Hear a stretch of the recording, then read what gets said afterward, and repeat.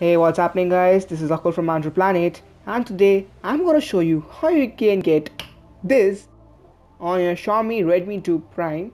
So without that being said, let's get right into it.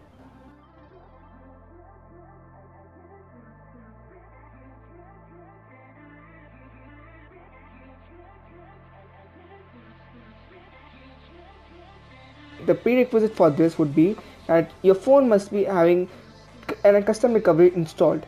So if you're having that, then you're good to go.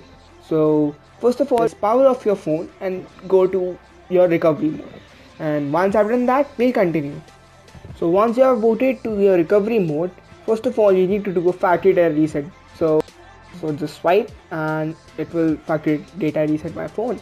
So once I've done that, we'll continue again.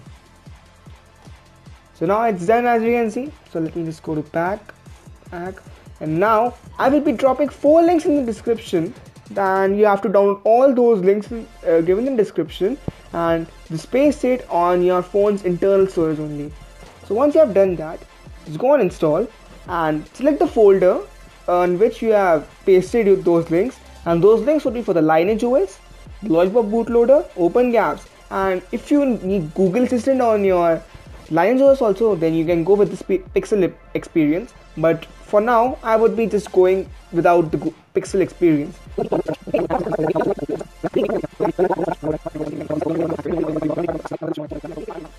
Now just go on reboot, go on system, and yeah, now the first boot to the Lineage OS would take around 10 minutes or more than that. So now as you can see, now this is also done. So now you have successfully installed Lineage OS on your phone and it's all done. So thank you guys for watching. If you liked the video, give it a thumbs up, and for more videos like this, make sure you hit that subscribe button, and also do press the notification bell icon so that you get notified every time a new video goes live on our channel. So I will be seeing you in the next one. #notification squad.